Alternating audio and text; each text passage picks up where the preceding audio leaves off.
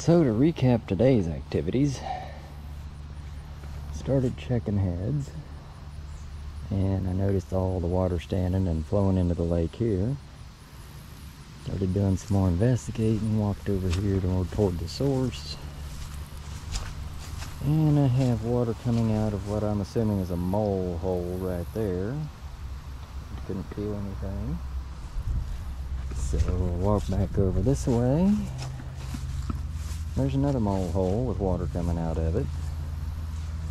And I'll just state for the record right now, the moles aren't responsible for the leak. This one, anyway. Then I noticed that all of the ground around this area for probably, I'd say a good 40 feet every direction. It's like walking on a waterbed. You can even see the effects right here. When I step on the ground, it's still bubbling water and air out of it. So it's like walking on a big waterbed. Trace the water uphill, various probe holes. Test hole there filled up with water. Got closer to the well and it's muddy but not full of water.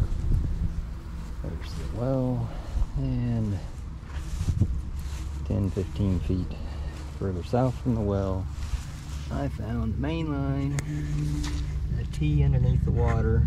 Back underneath the edge in there is another fitting of some kind, I don't know what. About to find out though.